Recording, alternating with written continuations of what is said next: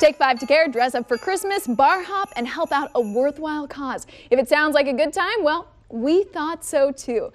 Joining us now is Courtney Lofketter, the founder of the 12-ish Bars of Christmas, and Ann Aubuchon of Hope House. So first of all, ladies, you brought this hat for me. You guys are doing the most when it comes to Christmas outfits. You know, where'd you get these and how do they tie into the 12-ish Bars of Christmas? Well, we just love to dress up for the 12-ish Bars of Christmas. Everybody wears their ugly Christmas sweaters or fun outfits. And everybody dressed like this. Everybody Perfect. dresses up. I've seen some Grinches. I've seen some Santas. I had Buddy the Elf one year.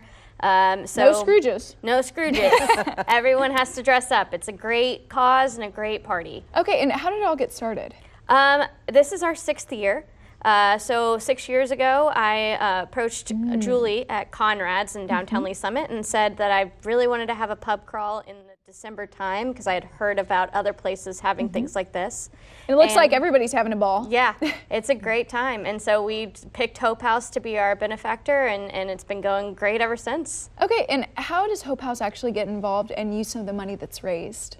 Oh, we are just so excited about this event. 6 years, Wow. It's amazing. It's grown every year. Obviously, we couldn't do what we do, providing resources to victims of domestic violence without the support of our community.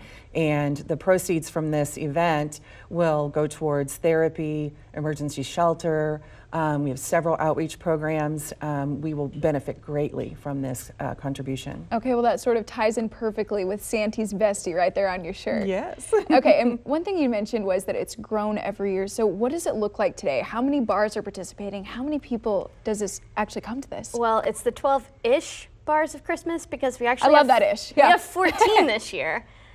So 14 different bars participating. We have probably about 3,000 plus people that come out.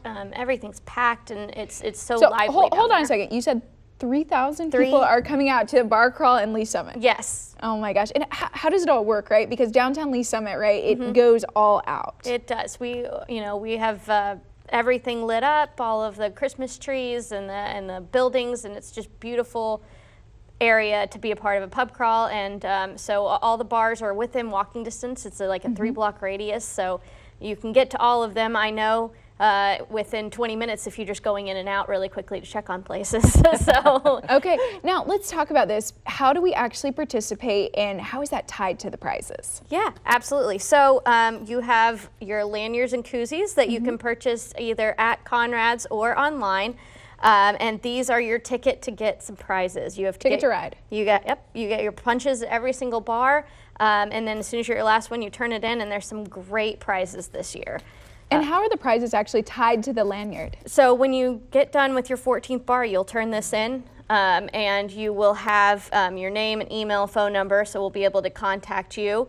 And we call people the next Monday because I'll be honest, the next Sunday we're all too tired for that. And we'll get some of the prizes out. And what are those prizes? The coolest one that we've gotten so far is a signed Chris Stapleton album.